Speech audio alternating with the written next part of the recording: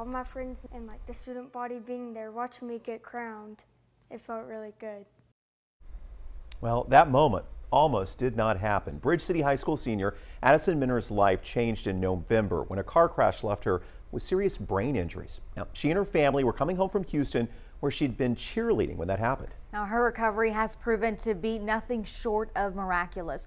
12 News reporter Cameron Seibert sat down with Addison and her family today. Cam, what'd they tell you?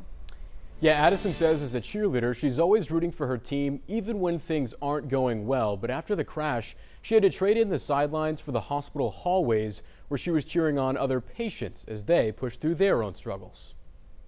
Life can change in a matter of seconds, and when it does, it changes your perspective. They could have died and I would have said like, I hate you or whatever, and knowing that's the last thing you would ever say to them, and then something bad happened to them and you'd never get to say I love you again. Life granted Addison Minter a second chance, and she's making the most of it. Persevered and never once complained, always showed up with a smile on her face, gave 110%.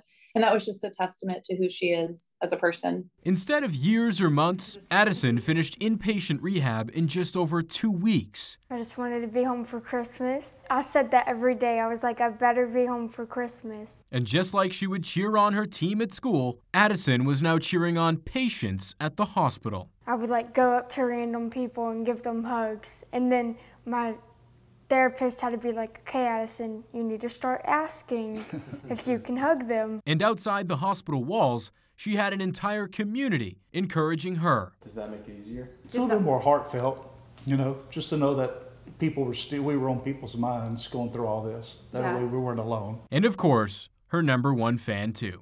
Like I tell everybody, she's my hero. Because come here.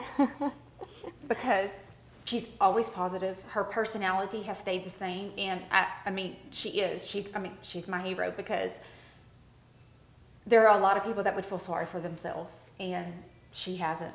She's back at school now, back with family and back with friends. Absolutely amazing that she's going to go on to graduate this year and go to college. I think there's no doubt in any of our minds how far she would come and how she'd recover, but how fast and how quickly she got there was impressive.